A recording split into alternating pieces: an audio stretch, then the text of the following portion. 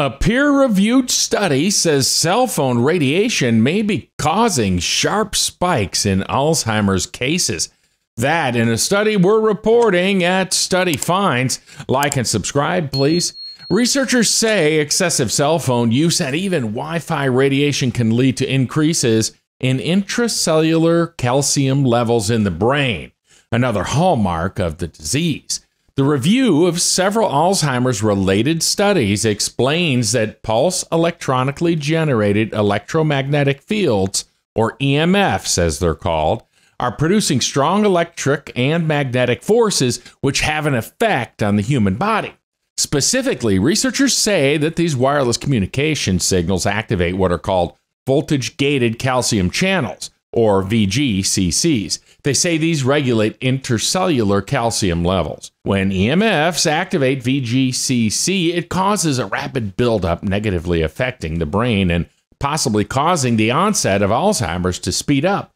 Animal studies have demonstrated how EMF-induced changes in intracellular calcium levels play a role in the development of the most common form of dementia. Washington State University professor Martin L. Paul said, quote, EMFs act via peak electricity and time-varying magnetic forces at a nanosecond timescale, unquote. He said that peaks significantly grow with each increase in the pulse modulation coming from smartphones, smart meters, and even radar in self-driving vehicles. Anyway, Paul went on to say, quote, any of these may produce the ultimate nightmare, extremely early onset Alzheimer's disease. Professor Paul notes that both human, genetic, and pharmacological studies have found a link between increasing VGCC activity and a growing number of Alzheimer's cases, and Alzheimer's-related changes in the brain can start 25 years before actual symptoms appear. However, these studies have found EMF exposure can shorten that latency period as well.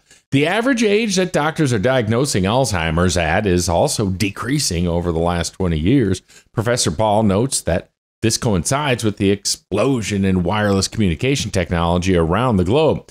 Recent studies have even found people as young as 30 or 40 suffering from the disease. In fact, researchers have coined the phrase digital dementia to describe this phenomenon.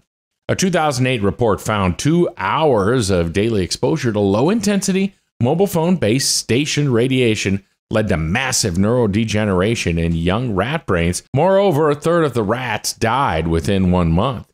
In 2013 and 2016, researchers discovered Alzheimer's-specific changes in the brain of rats exposed to EMF pulses. These changes occurred in the hippocampus, a brain region which Alzheimer's has a destructive impact on. Clearly, before we panic here, here's the bottom line. The study author is calling for more research on 3 specific topics.